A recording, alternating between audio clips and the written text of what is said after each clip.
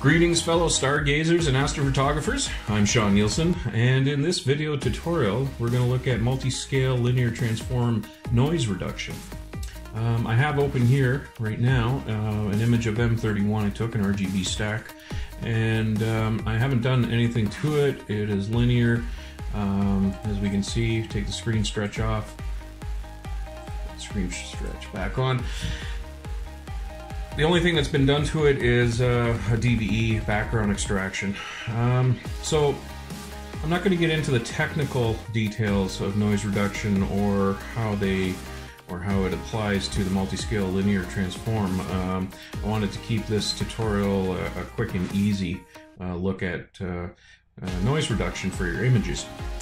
So let's get started. Multi-scale linear transform tool can be found under Process, Multi-scale processing, and multi-scale linear transform. First thing that we want to do is we're going to have a look at the image here, and we can see the noise is actually fairly low in the core of the galaxy and moving out into the arms. As we move over a bit more, we can start to see some of the noise that is there, but actually it isn't that bad. It's I've seen worse, definitely, but this isn't that bad. But we're going to do some noise reduction anyway. So what we want to do is create a preview. So we go up to the new preview mode button there, and we are going to make a preview window.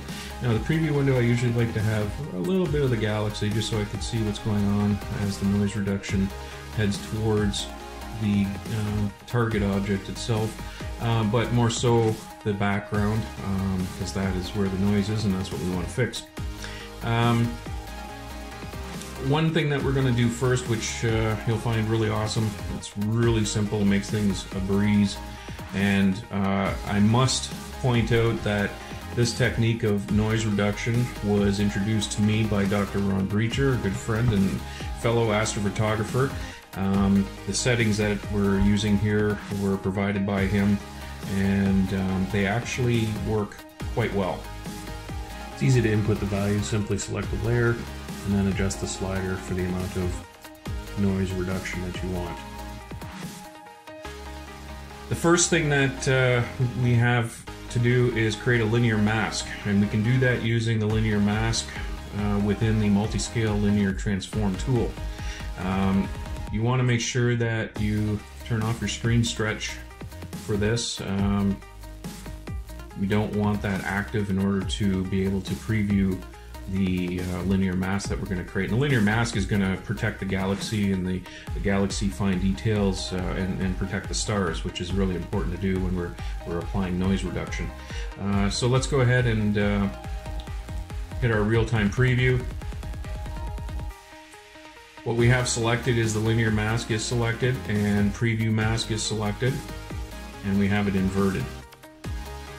Amplification is set at 100. The more you amplify, the more protection you're going to get.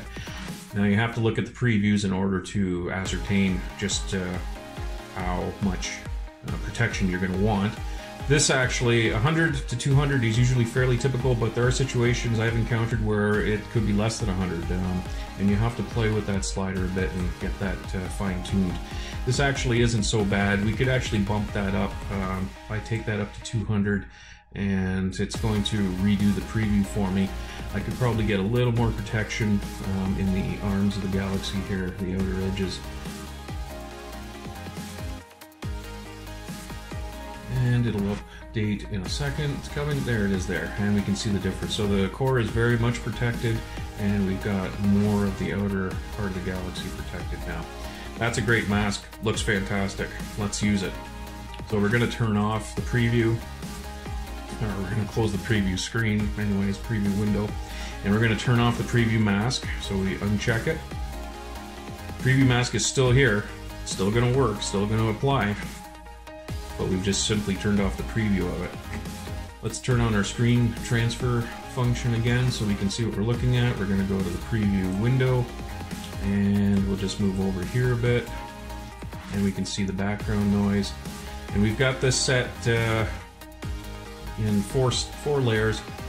You'll find that layer 1 and 2 have the most noise. There'll be some noise a lot of times, but not all the time in the third layer, but most of your noise is going to happen in 1 or 2.